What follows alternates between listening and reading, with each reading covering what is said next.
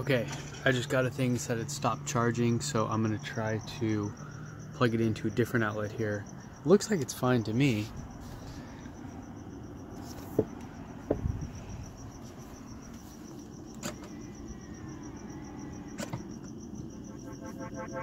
That's not good.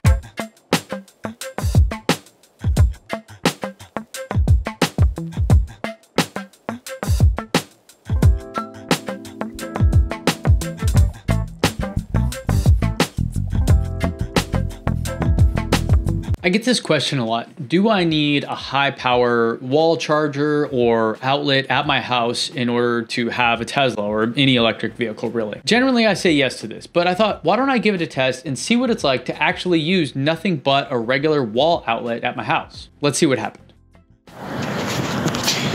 Okay guys, it is day one. Typically, here's what I have.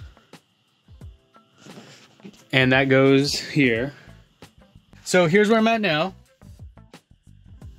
272 miles. That is the exact 90% charge. So the question and the challenge is, can you really, driving to work every day, that kind of thing, just use a regular outlet, a regular 110 outlet instead of a high power wall charger or a NEMA 1450. So that's what I'm gonna do. And I do have a commute now. I used to work from home, but now I drive downtown.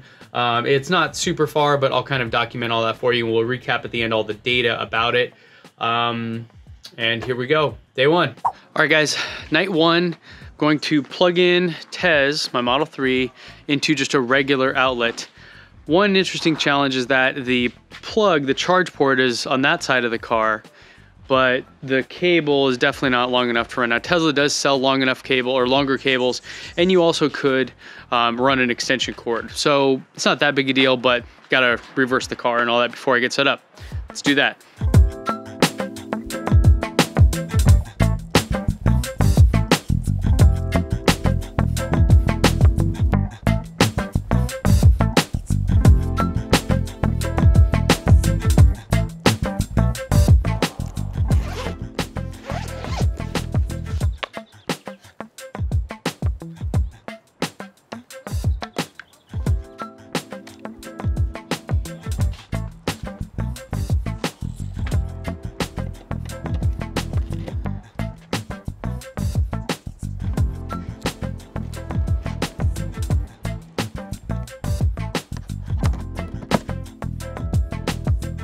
Okay, plugged in, good to go.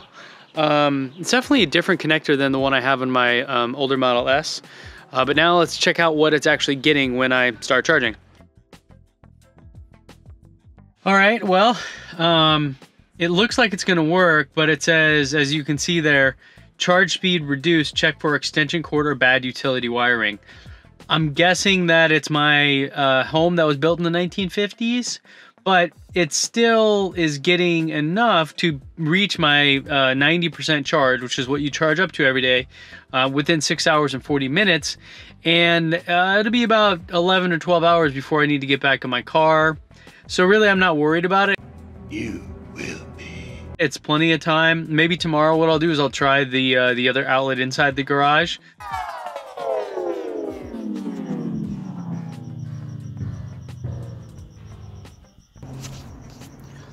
Okay, I just got a thing that said it stopped charging, so I'm gonna try to plug it into a different outlet here.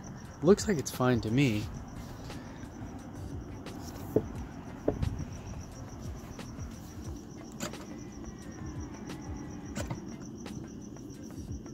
That's not good.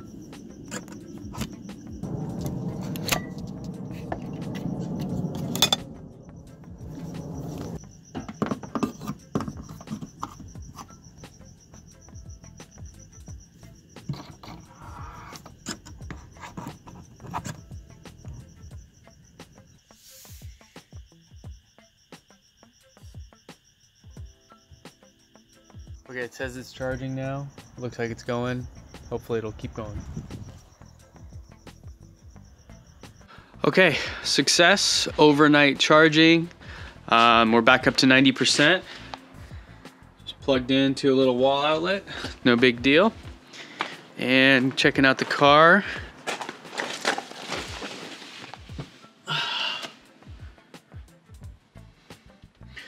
We're up to 275 miles. We got plus 22 miles overnight. If my commute was as short as it is, then that would be no problem. So far, so good. Okay, so I just spent most of the day out with Jack. We're playing at the park, doing all this stuff, and then I have to drive to get him to fall asleep for nap sometimes. But we used about 50 miles of range, and we're gonna go out later as well, but I'm thinking that because I only have the 110 outlet, I might plug in now just to get an hour or so while we're here.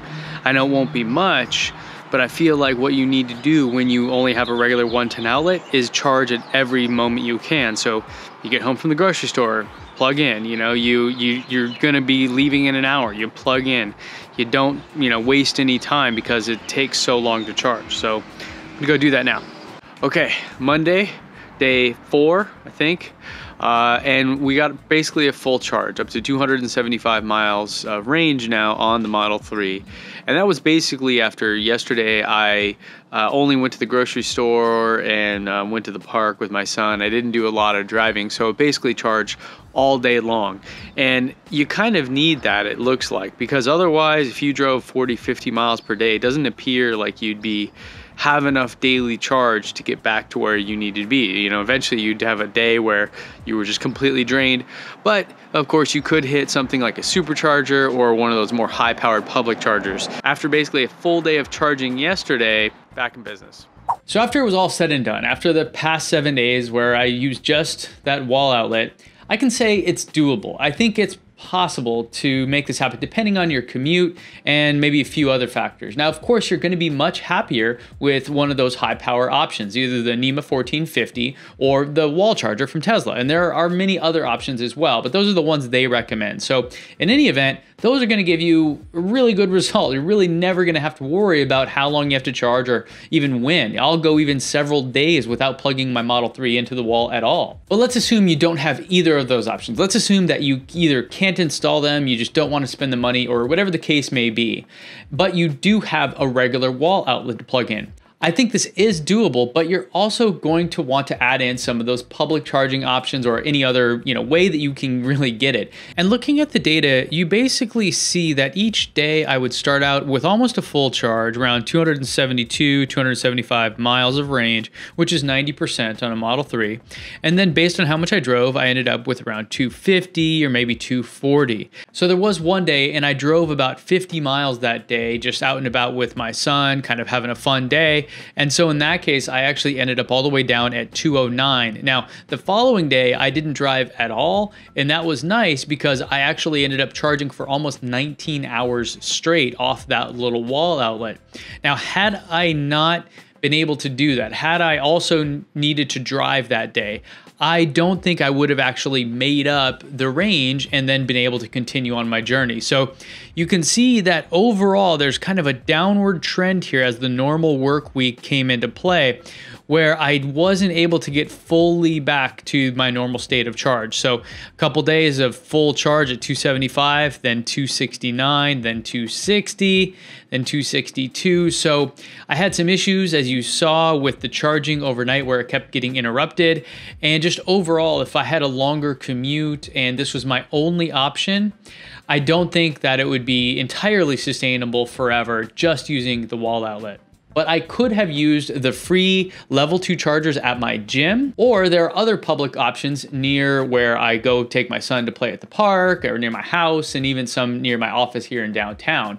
So if I was just using that regular wall outlet at home, it would give me, most of my commute back every single day. I would slowly kind of trickle it away. And then any time where I actually drive for a bigger stretch, 50, 60 miles in a day, you can see that I practically would not be able to get that back the following day and eventually just run out of juice. So there are many other options and ways to supplement your home charging. You don't necessarily have to install one of these high power options, so don't be too caught up on that before you get your car. Now, if you can, do it. Of course, it's going to make life a lot easier, but it's not actually required. So don't worry about it if you can't do it.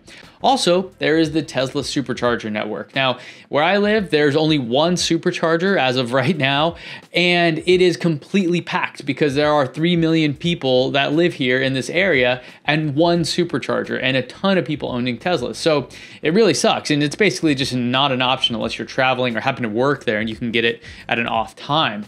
So, if you have a supercharger available, that's great. And in fact, they're quite a bit cheaper than any of the other options that I've researched, with the exception of your home charger being the cheapest one of them all. So I hope this helped you guys. If you like data and understanding the analytics and kind of the way that things work in the world of EVs and Tesla and renewable energy, consider subscribing. If this video helped you at all, please give it a like. And don't forget, when you free the data, your mind will follow. I'll see you guys back here next time.